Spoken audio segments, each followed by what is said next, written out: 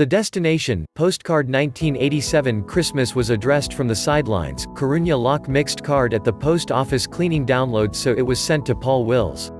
According to U.S. media, the postcard sent 33 years ago managed to reach its destination due to the lockdown of COVID-19 epidemic. It is reported that Annie Lowell, an American woman, sent a postcard to her brother on Christmas Eve in 1987. But for a long time the postcard did not reach the destination.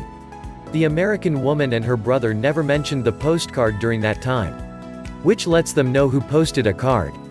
But half years later, the U.S. state California city of San Francisco resident Paul Willis received a card sent to his sister, phoned his sister to him. Annie, 65, was shocked. Paul Willis read out a card to his sister, "A picture is worth 1,000 words." In the postcard, Annie can be seen sitting near Wasu, a famous waterfall in Arizona. Posted with this photo on December 18, 1987, received on April 29, 2020 with a new San Francisco stamp. Anne is now working as a teacher. His brother is 76 years old.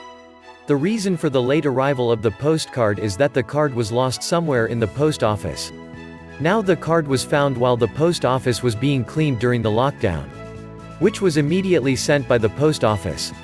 The world around Coruña number of people infected with the virus has risen to 41,775,000, while it had 1,280,443 deaths.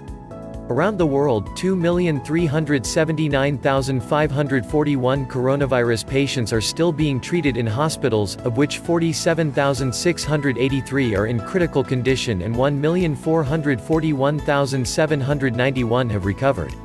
Lockdown continues in countries around the world due to the corona epidemic.